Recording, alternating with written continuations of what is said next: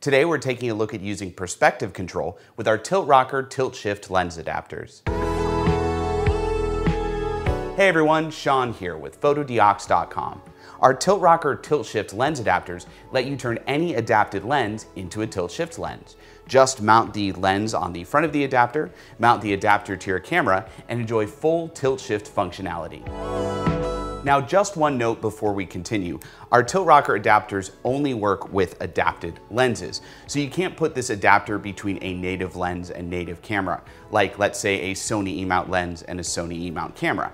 And the reason you can't do this is simple.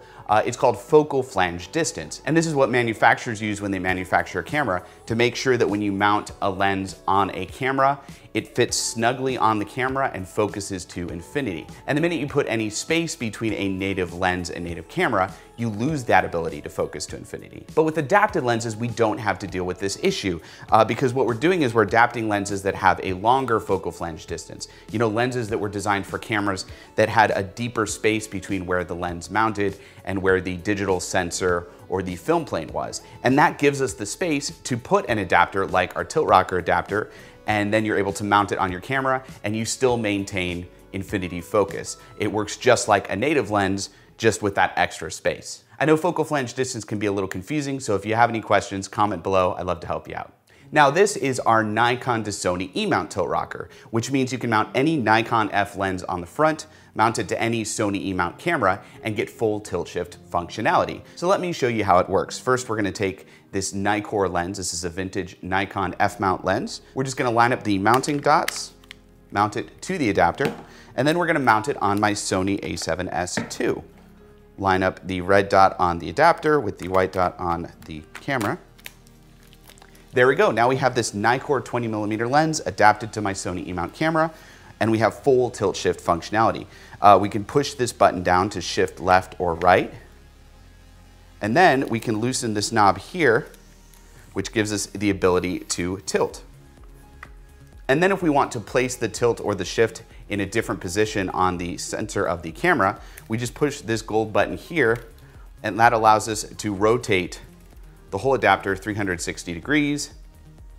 So we can place the tilt to the left or to the right, and we can also shift up or down. In past Tilt ROKR videos, we've looked at using selective focus control and creating stitched panoramas. But today we're gonna look at using the shift function on the Tilt ROKR for perspective control.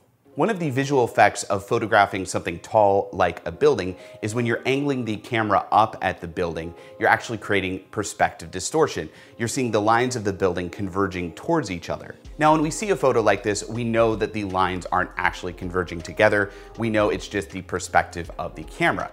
But sometimes we want to minimize this in photography, especially if we're using a wide angle lens like this Nikkor 20mm or this Rokinon 14mm. These lenses create even more perspective distortion, and sometimes we want to minimize it in our photos so it's not as noticeable. And we can do this with the shift function of our Tilt ROKR adapter.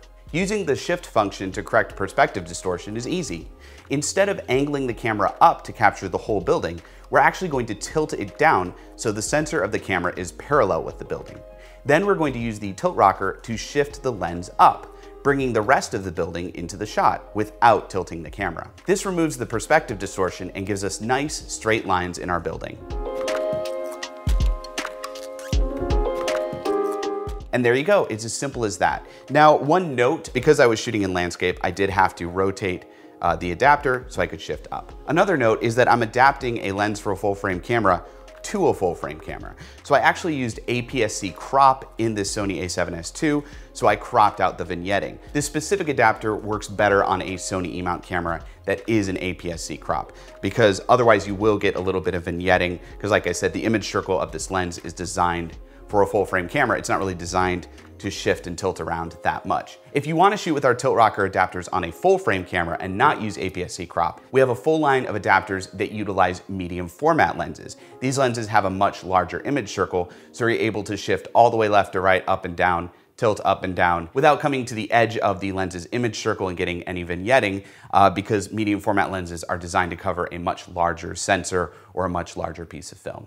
Now, our brains are used to a little bit of perspective distortion in our photos, so when you use shift to create perspective control, don't go too far. You want to use it subtly. If you do go too far with it, you'll actually create the opposite effect, and you'll create these very surreal images where the leading lines are actually diverging away from each other. So it's definitely a tool to use subtly. Okay, that was a quick look at using perspective control with our Tilt ROKR tilt shift adapters. If you have any questions, comment below. I'd love to help you out. And click the link in the description below to get your Tilt ROKR adapter today. Also, click right here to subscribe to our YouTube channel for more videos just like this one. I'm Sean with Fotodiox.com, and thanks for watching.